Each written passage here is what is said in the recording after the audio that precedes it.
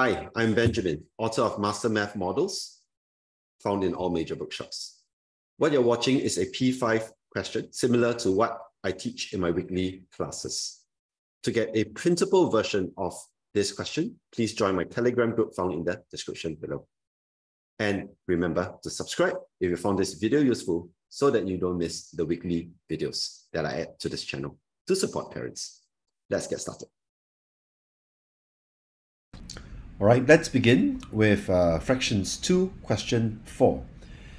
You should have already done the keywords and you can now compare it against mine. If you have not done so, please go and do it, okay? Here we go. So the keywords are 7.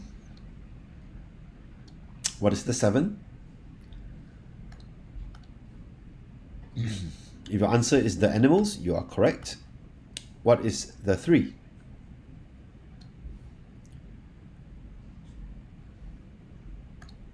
Okay, and your answer should have been the dogs. So 3 is the dogs, 7 is the animals. Okay, next, there's a 6 here, and there's an off. What is the 6?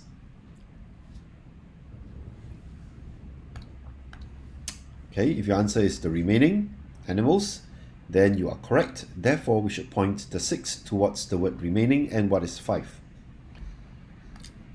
If your answer is cats, you are absolutely right. Okay, that would be awesome. Let's point that to the cats.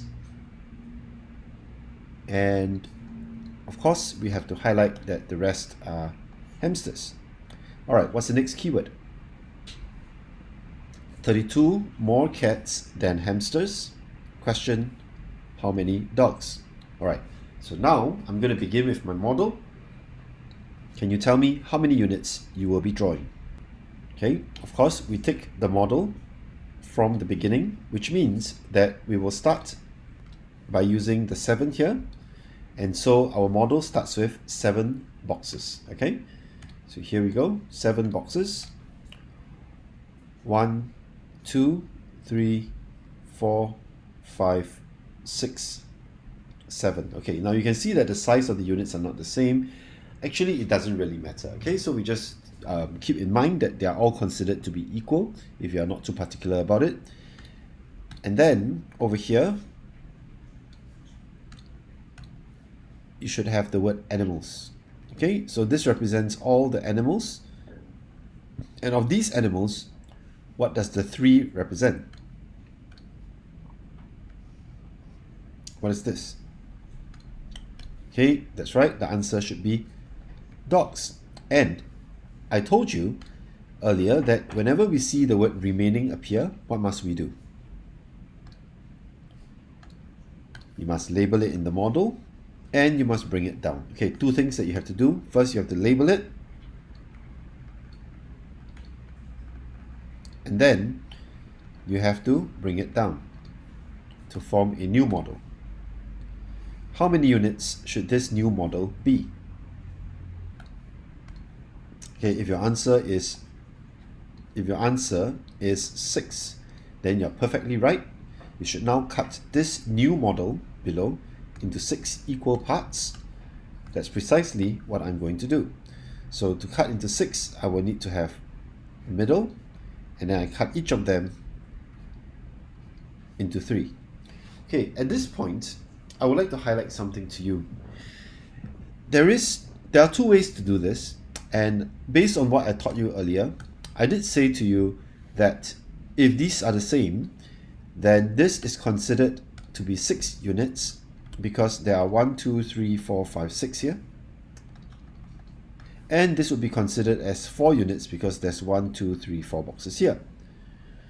Okay, but having said that, it is also possible for you to consider that the 4 times table and the 6 times table, the first number they share is a 12. So in the 4 times table, you have 1, 2, 3, which means that these are all considered to be 3 units. And in the 6 times table, you have 1, 2, therefore these are considered 2 units. You can also do it this way.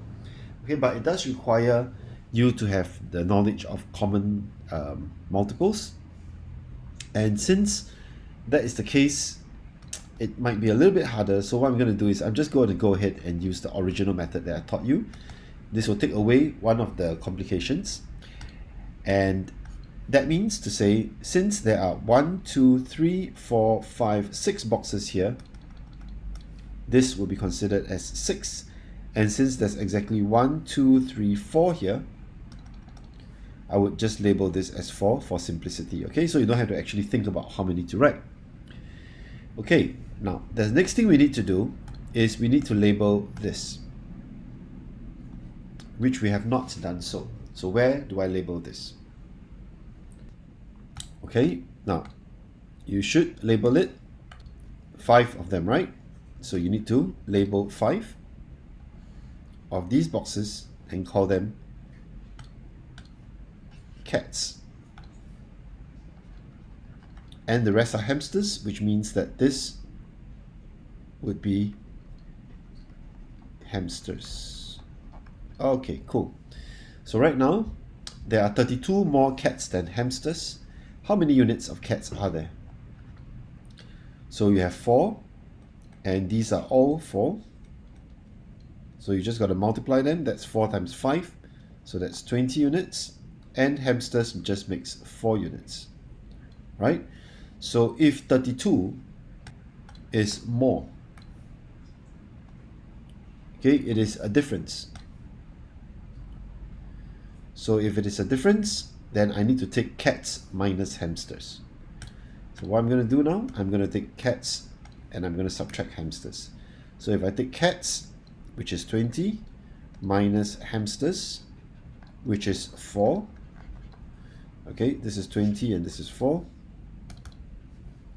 then it is the same as taking 20 units minus 4 to get 16 units. And since 32 is the difference,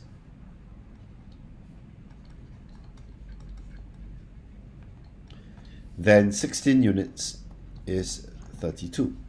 Okay, so we're going to take it from there. What would my next step be? Okay, if you set 1 unit and you take 32 divided by 16 to get that, then you're absolutely right. It's 1 unit equals to 2 animals, and the question is how many dogs are there? So next, I'm going to ask you, how many units of dogs are there?